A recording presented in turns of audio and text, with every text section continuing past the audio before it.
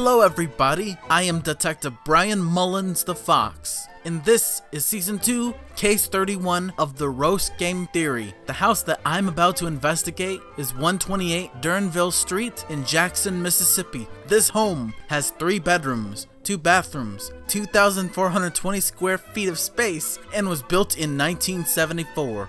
And the name of the child that has been slaughtered in this house is Fiona Foxglove Jayleen. She was born on September 10th, 1993 and died on June 21st, 2001. She was only 7 years old. Before I show you the size of the image to find the height of the child, according to Trulia, no reports of theft, assault, arrest, vandalism, or burglary has ever been reported. Here's the size of the image. The dimensions in pixels is 1280 by 850. And what's not shown is that the horizontal resolution is 9060 pI, since this is a PNG image. I have done the calculations and found out that she was 47 inches tall when she was slaughtered. That means that she was 0.7 inches shorter than the average 7-year-old, according to DisabledWorld.com. And as a result, on the Christmas of 2001, she was defrosted, seasoned, cooked, and eaten as her family's Christmas roast. Well, that mathematically and realistically proves it.